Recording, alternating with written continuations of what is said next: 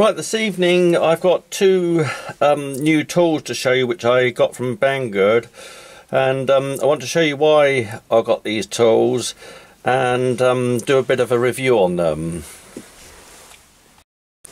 So both these tools are like super heavy duty tools which in the past I've used on CNC machine tools. And the first one is this 16mm Shank turning tool. Got a real heavy duty carbide insert in that one with 6 sides or edges, so it's a very economical tool to use, and this one can be used on cast iron, stainless steel, and it's very good with this super thick carbide insert for intermittent work. Now you can get these tools for a very reasonable price on Banggood. They come with the storage box, these nice plastic storage boxes, 10 inserts and 2 Allen keys. That's if you buy the tool singularly like this one, or you can buy them one left hand and one right hand facing one together. Now the larger Allen key is for the clamp on the top, and it's a very heavy duty, solid, positive clamp. Everything about this tool is heavy duty, and obviously undo that one and change the edges around. And with this size of Allen key you can obviously do it up nice and tight, which it needs to be. So the smaller Allen key is for the underside center pin or spindle, to take that one out, and to take this carbide pad or shim out. In the event, or the unfortunate event, of a crash or a tool breakage, that pad would actually sometimes shatter along with the actual carbide insert, and that actually saves damaging this shank. The pad is obviously to give it added strength, but I've seen these on CNC machines break, and like I say, very often it'll actually take the edge of the actual pad off, and you need to change that one round or replace the pad altogether. So to do that, you would take the insert out, take the clamp right off the top, and then use the smaller Allen key in the underside clockwise to wind that center pin out, and the carbide pad or shim comes out with it. You've only got the 3 edges on this one because it can only go up one way, so make sure it's nice and clean to put that one back on. And the locking spindle goes down in that one, and then it's anti-clockwise to tighten that one in, and that locks the pad solid onto the shank. The insert goes over the spindle there, and then the clamp has a bit of a gap here at the back and a little lip at the front which goes over the back edge of the actual insert, and put the locking screw in and do that one up nice and tight. And like I say, I've seen these used on CNC machine tools. I've actually used them myself, and they can take very deep cuts and very fast cuts as well, without any breakage. And like I say, if in the event of a breakage, you can actually buy the shims. They're numbered up on the actual tool information on Banggood's site, so you can actually get all those parts. So I've bought this tool for use on my Chinese mini lathe and my Myford ML7, and like I said, it's 16mm square shank. I obviously wouldn't be able to put that in my quick change tool post, and if I was able to, I wouldn't be able to achieve centre height on the Myford ML7. So I'm going to modify this tool by milling probably about 5 or 6 mil off the underside of the shank. And when I first got my Myford ML7, I was actually quite surprised at how small a shank you have to have on the turning side to be able to achieve centre height. I've been using 10mm square shank tools, and this is a great method if you want to use larger shank tools to get centre height, is to actually mill the underside of the tool off.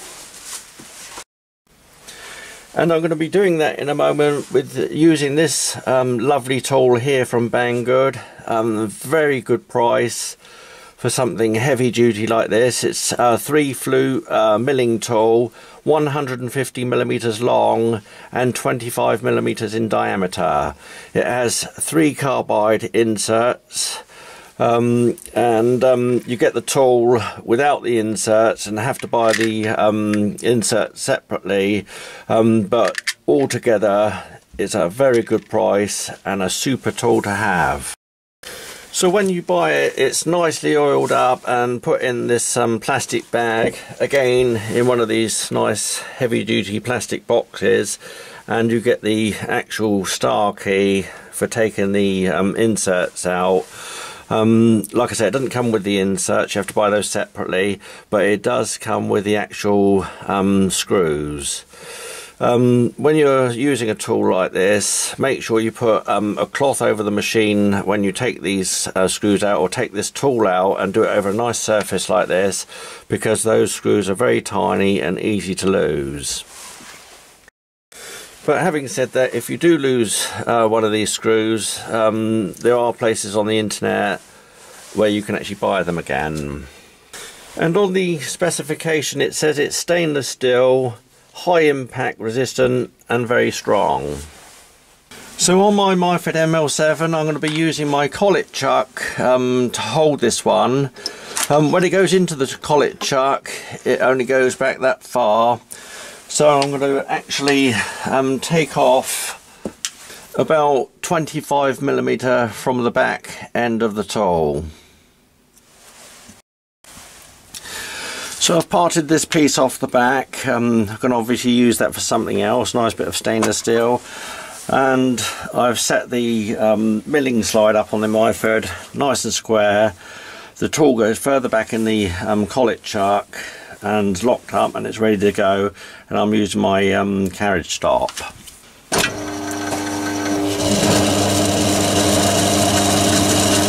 And I've got the lathe on about 300 RPM.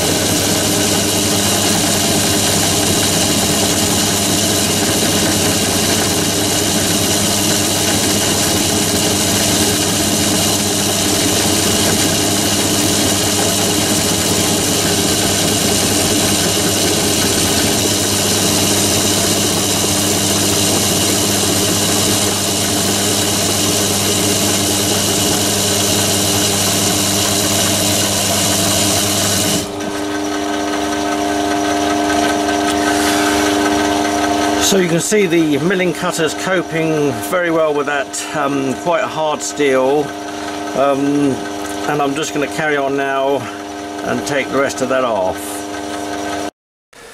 Right, so the tool's finished off now and set up in my quick change tool post. I said earlier that I had 10mm shank turning tools on my Myford ML7, but I do in fact have 8mm square shanks.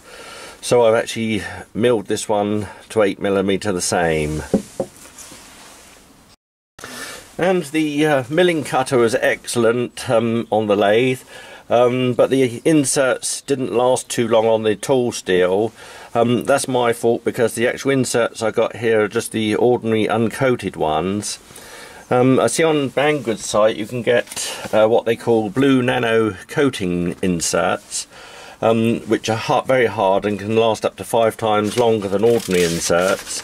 Plus they can actually, they've got a hardness up to HRC52, and they can be used on stainless steel, cast iron, die steel, 45 steel, A3 steel and titanium alloy. So they're very hard inserts, and I hope to get a set of these to try in the future. And that's another thing I do for the workshop. Whenever I get tools from Banggood or buy them online, I always do a printout of the buying page with all the details of the tool and the inserts. And then it makes it much easier when you actually come to buy new inserts. You know where all the information is. So now I come to the testing of my modified tool on the Myford ML7. And I've got a piece of steel in the chuck there, a very uneven face there, and I want to just test this one facing that one off. And I easily achieved centre height with the 8mm shank. You could actually get away with milling it to 10mm, because I can see that movement on the actual quick change tool post for allowing it to go down.